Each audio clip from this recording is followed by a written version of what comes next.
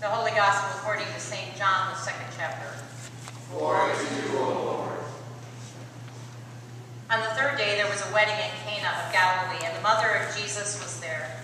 Jesus and his disciples had also been invited to the wedding. When the wine gave out, the mother of Jesus said to him, "They have no wine." And Jesus said to her, "Woman, what concern is that to you and to me? My hour has not yet come."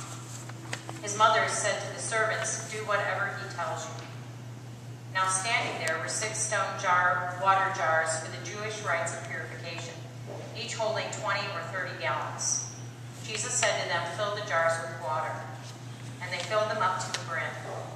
He said to them, "Now draw some out and take it to the chief steward." So they took it. When the steward tasted the water that had become wine and did not know where it came from, though the servants who had drawn the water knew, the steward called the bridegroom and said to him, "Everyone serves the good wine first, and then the inferior wine after the guests have become drunk. But you have kept the good wine until now." Jesus did this, the first of his signs in Cana of Galilee, and revealed his glory, and his disciples believed in him. The Gospel of the Lord. Praise to you, O Christ.